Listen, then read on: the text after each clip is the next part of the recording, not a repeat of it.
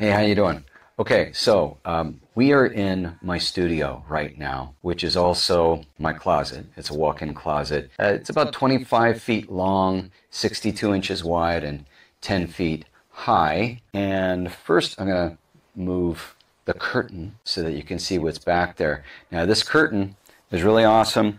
It's a thick, heavy, fake fur blanket, actually. It's not a curtain. And it actually helps to reduce echo and noise interference. So I really love it.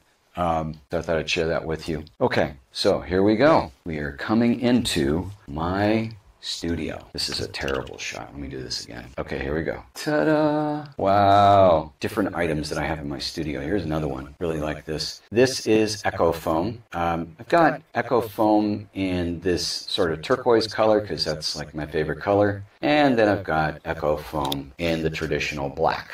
Okay, what are these, right? What are we talking about? These are just foam rubber panels that I stuck to double-sided tape, okay?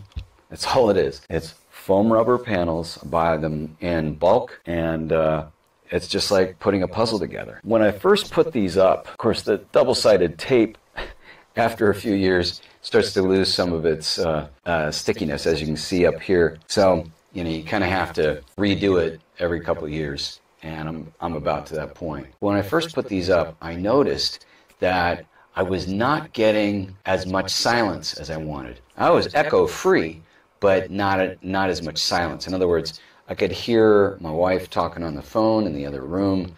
If she were playing music, I could hear that. So that's not good. I wanted increased silence in my workspace. Now, that heavy fake fur blanket that I'm using as a curtain, that helps, but it wasn't enough either.